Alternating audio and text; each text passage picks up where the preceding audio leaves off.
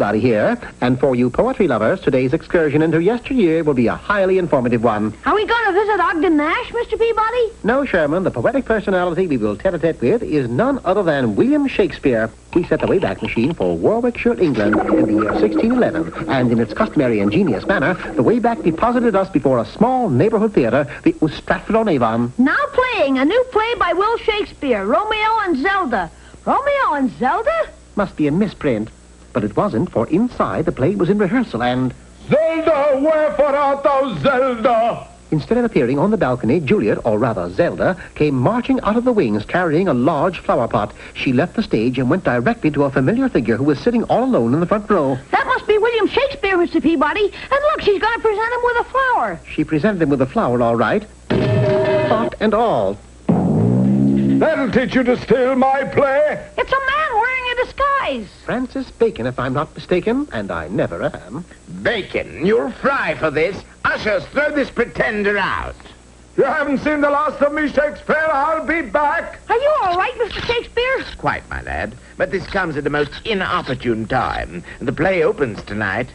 By the by, would you care to witness the initial performance? It would be an honor, sir. However, there's just one thing. Oh? Don't you think Juliet would sound better than Zelda? Juliet.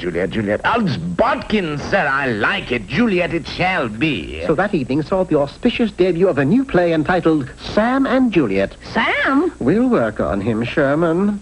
The play progressed smoothly, and the audience was very enthusiastic, all three of them. But during the balcony scene, things went suddenly awry. Juliet, wherefore art thou, Juliet? Poor Sam never found out, because without a warning, the ladder he was on unexpectedly gave way and...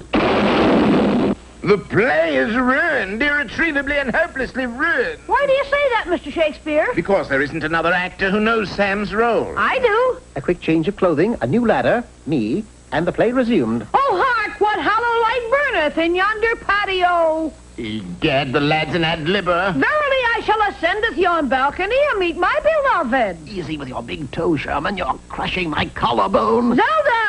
Juliet. Thou art wherefore, Juliet? You can well imagine Sherman's dismay when, instead of a lovely young maiden, a lovely young lion appeared. In one prodigious leap, the huge cat left the balcony and proceeded to empty the theater. He then turned on us. Run for your lives, the performance is cancelled. Quick, Mr. Peabody! No need to panic. We'll simply ring the curtain down. Oh, the tragedy of it all, that this should happen to me. If I ever found the rogue who owned that beast. That beast is mine. Bacon. With eggs. That did it. That terraced the sheet. We shall settle our grievances with a duel. Fountain pens at 40 paces.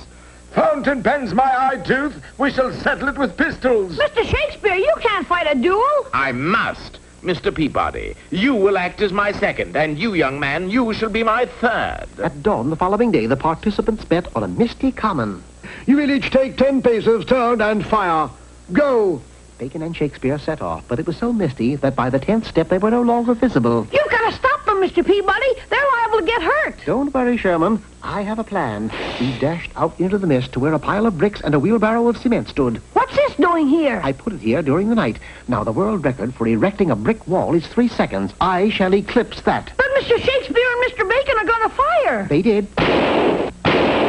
Into the wall in 9/10 of a second. Just in time to stop the bullets. Well, that should settle Bacon's hash. And that should take care of Shakespeare. Bacon.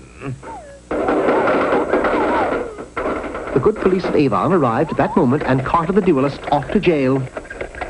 Boy, am I glad that's over. Yes, a few days in the quiet confines of a cell should cool them off. Well, there's one thing that puzzles me, Mr. Peabody. How did William Shakespeare get the name Bard of Avon? A misnomer, Sherman. William Shakespeare was not called the Bard of Avon. He was Bard in Avon.